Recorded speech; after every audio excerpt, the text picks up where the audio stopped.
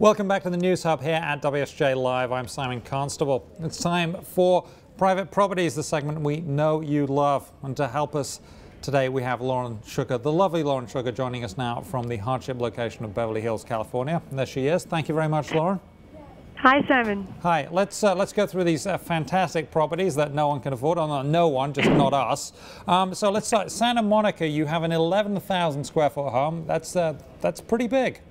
Yes, so it's listed for $22 million, and it's known locally as the House of Rock. There are several connotations to that name. There are a lot of charity fundraisers with rock stars at the home because it has a huge professional recording studio on the top floor. So it's kind of the neighbors. And it's a beautiful bathroom I'm looking at, and it had a beautiful kitchen. It is stunning. Paneled walls, yes. Stained glass windows. So it's actually this famous designer, Elaine Kulati, renovated the whole home, so it has sort of, oak floors and rounded archways, but it also has all these modern touches. There's a lucite Schimmel piano in the home, and, sort of silk covered walls and all kinds of details like that. No, it is truly lovely. I mean, maybe that's a bargain for $22 million.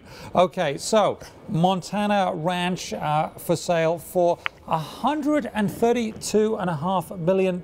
Yes. Lauren, we have some expensive things on the show frequently, but this is a lot of money. Who has $132.5 million to blow on a house? Very few people. Right, very few people. Well, so a billionaire bought the home. We don't know how much, but we're guessing it's somewhere around that $132.5 million.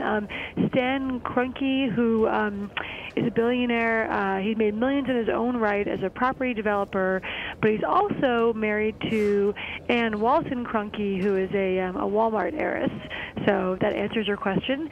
And they have bought this ranch. It's a massive, massive estate, about 124,000 acres up there in Montana, and it has 25 guest houses on the property. So you could definitely host, a huge family Thanksgiving there. Have everyone in their own house. It's a massive. You could actually have an entire country on 124,000 acres. That's pretty big. True. So there's a New York townhouse, which is more my neighborhood. Not exactly my neighborhood, but it's somebody's neighborhood.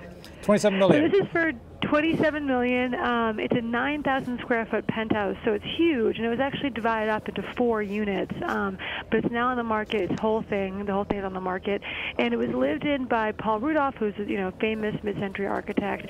So it has some great kind of provenance and heritage as well, and an interesting color scheme of entirely white, it seems.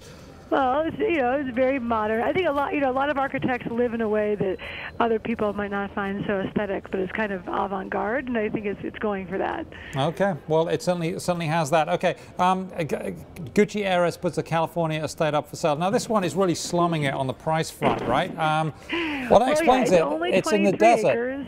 I know. Well, 23 acres is tiny compared to the other ones. $9 million. $9 million. It's actually kind of a bargain. It's in the desert, sort of in the Palm Desert, near Palm Springs in California, and it's kind of like a little oasis in the desert. There's a pool and a guest house, and several little bedrooms there. It's sort of on top of a mountain, so you overlook the desert, and you have this kind of lush, landscaped area to yourself. So it's absolutely lovely, lush landscape. And that's Aldo Gucci, who died several decades ago. His daughter Patricia bought this in the early '90s for less than $1 million, and then added to it over the years. And she's now in Europe, so wants to get rid of it.